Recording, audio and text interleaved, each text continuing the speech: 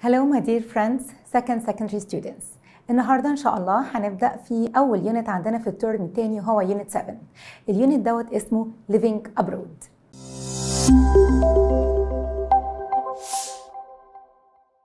يا ترى حد فينا سافر برا مصر قبل كده؟ طيب يا ترى حد فينا يحب إن هو يسافر برا مصر؟ طيب يا ترى إيه هي فوائد السفر؟ زمان قالوا إن للسفر 7 فوائد. لو قعدنا كده نفكر ونقول يا ترى ايه هما ال7 فوائد دول، هنلاقي ان احنا بنتعرف على ناس جديدة، بنعتمد على نفسنا وحاجات تانية كتير. النهاردة مش هنتكلم عن فوائد السفر، انما هنتكلم على vocabulary related للسفر. يلا بينا نشوف هنتعلم ايه النهاردة. اول حاجة معانا النهاردة كلمة determination، يعني تصميم او عزيمة. For example, success needs strong determination. Encouragement يعني تشجيع. For example, thanks to the coach's encouragements, the players won the match. Host family يعني أسرة مضيفة، يعني لما حد يسافر برا وأسرة تستضيفه دي اسمها the host family. For example, the host family welcomed their guests warmly. Independent يعني مستقل، ونخلي بالنا ان احنا في النطق بنقول independent، انما لما نيجي نكتبها ما فيهاش letter A، كلها letter E. For example, travel teaches the youngsters to be independent. Pick up يعني بيجيب شخص من مكان، يعني مثلا لو انت التاكسي درايفر، انت متفق معاه يعدي عليك الساعه 7 عشان تروح المدرسه، هنقول ان هو he picks you up at 7. نشوف الاكزامبل اللي معانا. I will be at the airport to pick up my friend as soon as the plane lands. struggle ممكن تيجي verb وممكن تيجي noun. لو verb معناها يكافح او يناضل، اما لو noun معناها الكفاح ذات نفسه. For example, many nations struggled for their independence. ولو noun نشوف الإكزامبل معانا. History is full of such struggles. Accent يعني لهجة. زي كده في مصر احنا بنتكلم كلنا باللغة العربية، بس الإسكندرانية ليهم لهجة، الناس اللي في جنوب مصر ليهم لهجة معينة، دي بنسميها accent. زي في الإنجليش بنقول American accent و British accent. For example, you can speak English in an American or a British accent.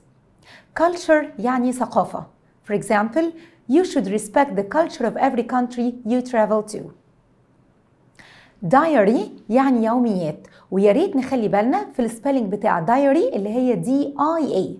For example, it's a good idea to record your daily events in a diary, especially when you are abroad. Phrase يعني عبارة. For example, the manager's speech included many memorable phrases.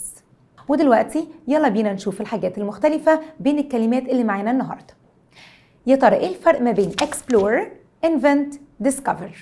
الثري verbs دول في اختلافات جوهرية في المعنى ما بينهم. explore يعني يستكشف شيء أو مكان وبيدرس المعالم بتاعته. For example, Christopher Columbus ابن بطوطة and Marco Polo explored many countries. invent يعني يخترع حاجة، الحاجة دي ما كانتش موجودة قبل كده، زي التليفون، زي المصباح الكهربائي. For example, Graham Bell invented the telephone. طب discover يعني يكتشف، يعني حاجة كانت موجودة وإحنا ما نعرفهاش بس حد اكتشفها، زي الجاذبية الأرضية، نيوتن اكتشفها لما التفاحة وقعت عليه. نشوف الإكزامبل اللي معانا. Dr. Zewail discovered the femtosecond. يا ترى إيه الفرق ما بين drought و draft؟ drought يعني جفاف. For example, many people suffered during the drought before the high dam was built، اللي هي فترات الجفاف اللي بتيجي في بلدان معينة. أما draft اللي هو تيار هواء، زي لو أنت قاعد في الأوضة والباب والشباك مفتوحين بيعملوا تيار هواء. نخلي بالنا إن الفرق في الحروف O و A، وطبعا في فرق في النطق. Let's see the example. My brother asked me to close the window because he was in a draft. Current. كلمة current ديت ليها معاني كتير جدا. أول حاجة ممكن يبقى معناها الوضع الحالي أو الوضع الجاري. For example, in the current conditions في الأوضاع الراهنة you have to wear a mask. ممكن برضو تيجي بمعنى تيار مائي. For example, they couldn't swim because of the strong currents. ممكن برضو تيجي بمعنى تيارات هوائية. For example, little birds use air currents when they learn flying. ممكن تيجي بمعنى تيار كهربائي اللي هي الكهرباء. For example, he checked the wires before switching on the current. وممكن current تيجي بمعنى تيار أو فكر سائد. For example, there was a current of satisfaction when the new vaccine was used. واحنا بناخد كلمة diary قلت لكم خلوا بالكم من السبيلنج. ليه؟ لأن في عندنا كلمة diary وعندنا dairy. dairy ودايري الاتنين nouns والفرق ما بينهم I و A. Let's see. diary زي ما قلنا يوميات أو مذكرات. For example, I kept a diary while I was traveling to record all events. طب dairy يعني منتجات ألبان. انت لو جبت قطعة شوكولات هتلاقي مكتوب تحتها dairy product يعني منتج من منتجات الألبان. For example, cheese is in the dairy section of the grocery store. ودلوقتي عندنا 5 كلمات مرتبطين بالسفر. يا ترى ايه هما والفرق ما بينهم ايه؟ flight, voyage, trip, journey, picnic. نمسك واحدة واحدة. flight يعني رحلة جوية، يعني هي قريبة من كلمة fly. Let's see the example. You should arrive early at the airport so as not to miss your flight. طيب voyage يعني رحلة بحرية. For example, my uncle is a captain and usually tells us about his voyages on the ocean. Trip يعني رحلة قصيرة ودايما بتبقى الغرض معين. For example, my neighbor went on a business trip to Japan to buy new machines for his factory. Journey يعني رحلة طويلة، وغالبا الرحلة دي بتبقى برية لأن احنا قلنا الرحلة الجوية يعني flight والبحرية voyage. For example, I had a wonderful train journey to Aswan and enjoyed the sights. بيكنيك بقى يعني نزهة اللي هي بيبقى دايما في الكرتون بتطلع بيبقوا ماسكين فيها باسكت وجواه الأكل بتاعهم. For example, during festivals, people go on picnics to the countryside. احنا لما بنلف حوالين العالم وبنسافر بنتكلم. طب يا ترى ايه انواع المحادثات والمناقشات والدردشه اللي عندنا؟ دول ال3 كلمات اللي هنعرف الفرق ما بينهم. conversation, discussion, chat. conversation يعني محادثه، اتنين بيتكلموا مع بعض. dialogue. For example, my neighbor and I had a conversation about the match. طب discussion يعني مناقشه، نقعد كده نتكلم ونناقش موضوع معين. For example, the 2 bank managers had a discussion about the new system.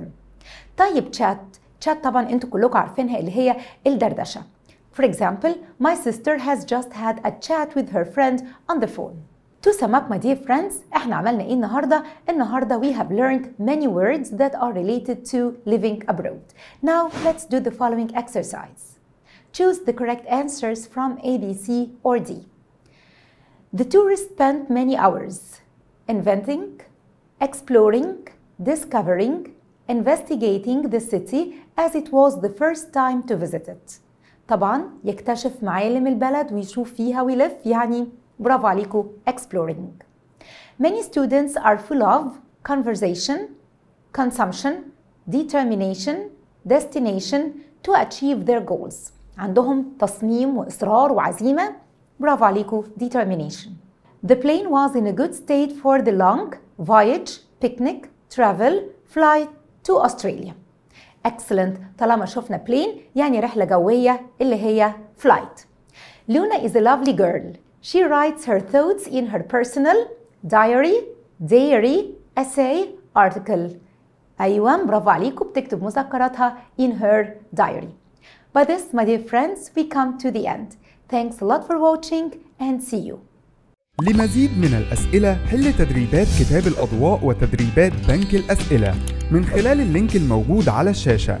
ولو في سؤال مش عارف تحله ادخل على موقع أو أبليكيشن الأضواء واضغط على اسأل مدرسك واكتب سؤالك وهنجاوب لك عليه.